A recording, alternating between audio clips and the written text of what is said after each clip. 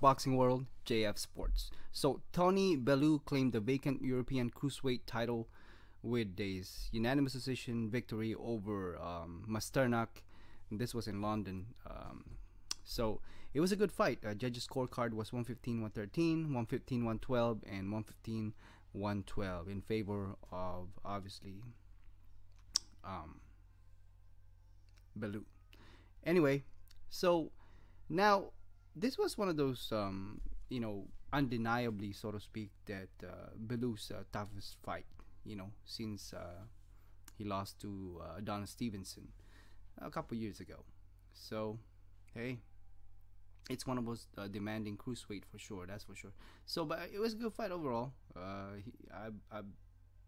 didn't think of it much at first, but like I said, Bellew, he took the first round. A lot of jabs thrown. It was some right hand there thrown by Bellew, and it was getting in Masternak. So it was a good action. It was good action for the cruiserweight title, so to speak.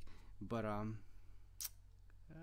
he was still. I don't think that he'd necessarily get the win against Stevenson if he had rematch him again. But he did good.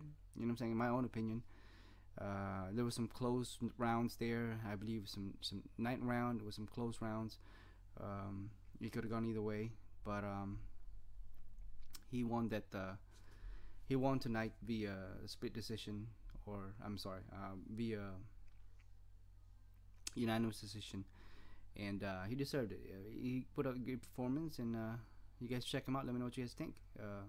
I put the full fight video link in the description so you guys can watch it. Some of you guys that didn't get to watch it, but again, Tony Bellew, congratulations to him.